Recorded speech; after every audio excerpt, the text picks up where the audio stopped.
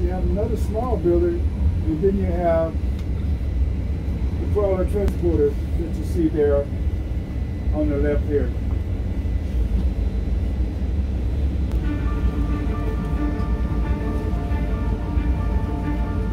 NASA is known for dreaming big, and big dreams require big equipment.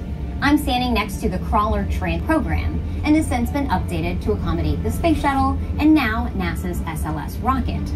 Weighing in at 6 million pounds and capable of lifting 750 horsepower V16 diesel engines that can carry it. The crawler may not stay in one area for very long.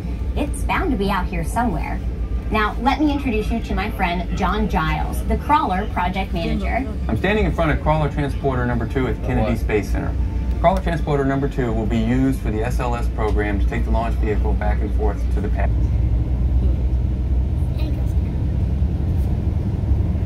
Very interesting. We just completed it, wet test, and of course, there's only...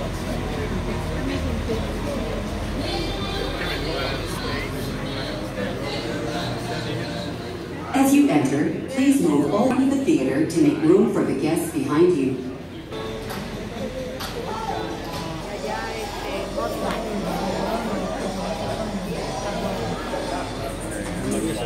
Control it here.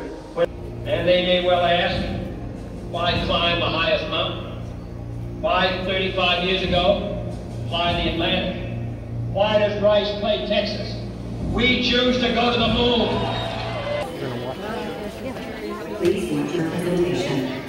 If you must leave during the presentation, please exit through the doors on the final minutes before the launch of Apollo 8.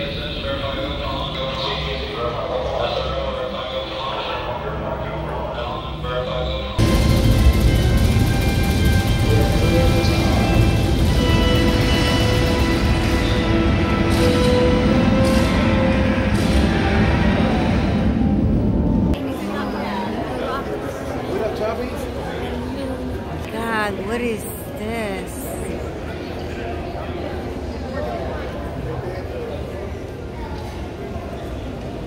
Hey, corre, pásate una foto. Please. The next.